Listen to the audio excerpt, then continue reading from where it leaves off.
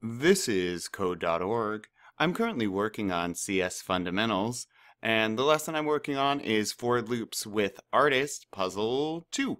Alright, free lab, free play. Experiment with the for loop and the counter variable. Drag out a few blocks and see what happens. Oh, okay, cool. Let's see here. I recognize this from the last one.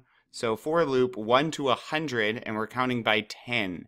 So we'll start at 1, and we'll count up by 10 until we reach 100. Okay, well that's really only going to be like 10 times, right? Because 10, 20, 30, oh well, we'll leave it.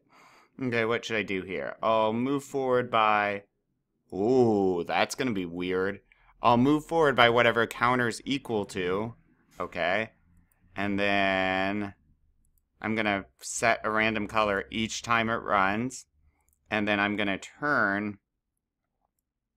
I have no idea. This probably is just going to go off the screen. Let's see.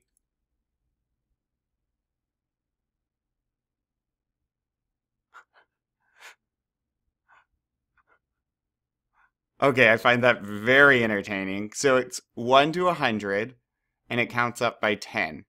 Okay? So what if we did 1 to 200? That might go off the screen. We'll definitely draw more. We'll draw 20 lines. Let's try.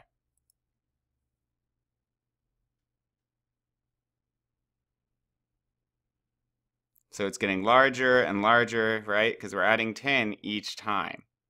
That's kind of fun. Now, that's actually cool. Okay. And using the for loop, we can make all sorts of cool randomness drawings.